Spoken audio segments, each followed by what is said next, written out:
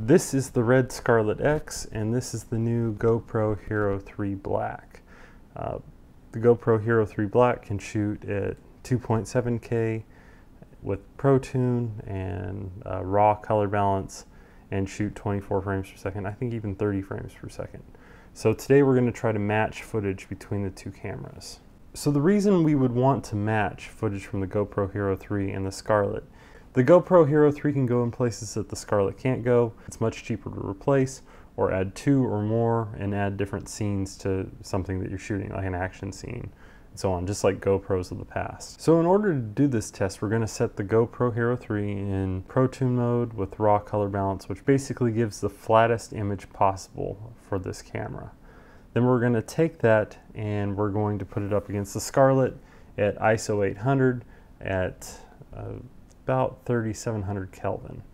The scene that I'm showing you was designed to push both cameras to the limits. So basically you have 20 stops of range, you have a mixed color balance of 5600 Kelvin for the outside and 3200 Kelvin for the inside.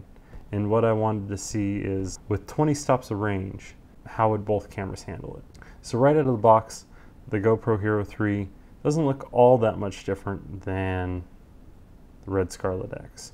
I made a preset in Magic Bullet Looks with 4 different color correction options, so that if I ever shoot in this situation again with both cameras, I can go back to this as basically a reference point in order to get both cameras to match.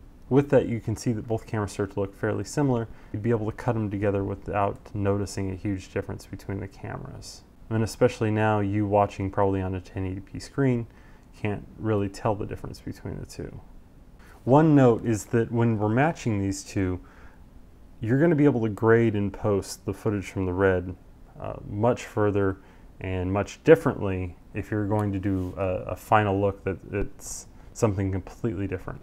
The GoPro is going to be limited because the codec is so starved for info that when you start pushing it, or if you start doing crazy grades on the footage, you'll start to run into problems with posterization, banding, noise, grain, all sorts of issues that you aren't going to see on, say, the Red. But if you aren't planning to wildly color correct your final footage, then I think these two cameras can actually match fairly well. I wouldn't be surprised if you started seeing more big budget movies with shots from GoPros in the past. It's not like Crank where it'll stick out like a sore thumb. Footage from this can actually cut in with a lot of different cameras. And as you can see, it actually has about the same dynamic range as the Red Scarlet.